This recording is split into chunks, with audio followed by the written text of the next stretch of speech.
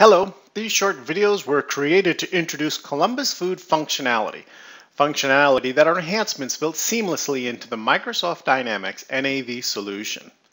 Using simple examples, we'll highlight key Columbus functionality that is being used by the meat poultry industry today. For many years, Columbus has worked with various types of meat processors and their product lines.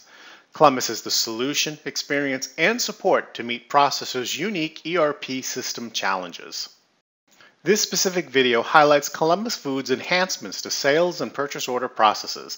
The key topics will be order guide, standing orders, and contract orders, plus Columbus's enhanced pricing and vendor item approval management.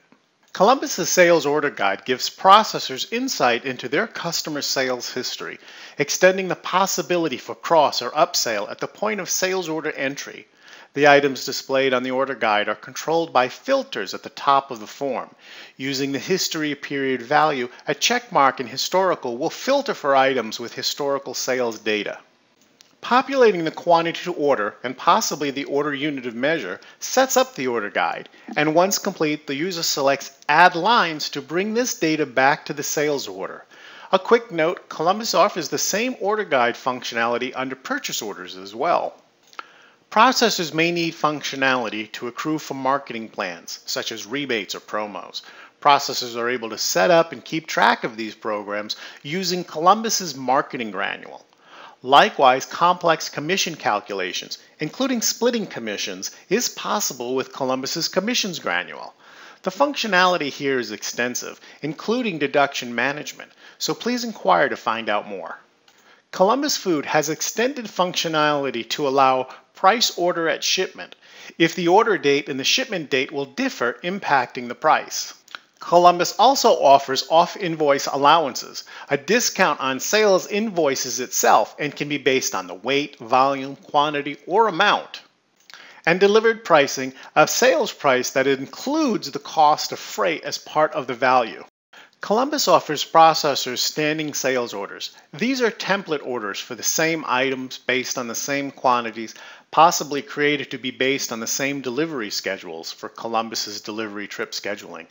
Starting and ending dates give an effective date range, and order frequency and next order dates are used to keep track of the schedule. In contrast, the user can manually generate sales orders from a standing order, or these standing orders can be linked to delivery trips and triggered based on the delivery schedule. Columbus's sales contracts give the processor the benefit of setting up individual cards for each contract, giving a greater level of organization. Quantity limits can be defined in two ways, based at the contract and then item level.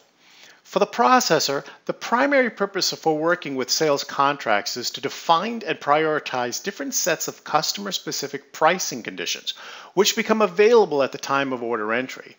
It's possible to instruct NAV to direct customers to order only those items for which a contract price exists. Processors who require flexible sell price calculations and promotional discounts, and who need readily available price changing methods, will come to rely on Columbus's enhanced pricing features.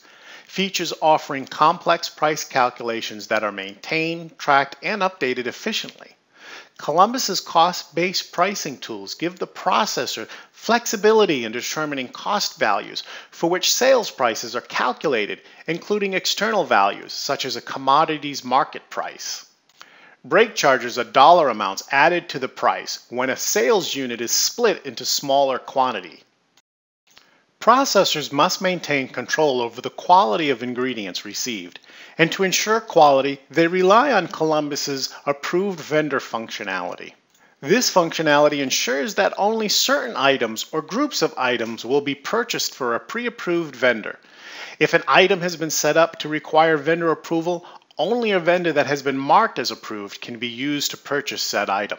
Attempting to assign an unapproved item to a purchase order will result in the program informing the user that the action is not allowed. That completes this overview video. We anticipate you may have more questions, and we welcome the chance to discuss further your business needs. Thank you for viewing.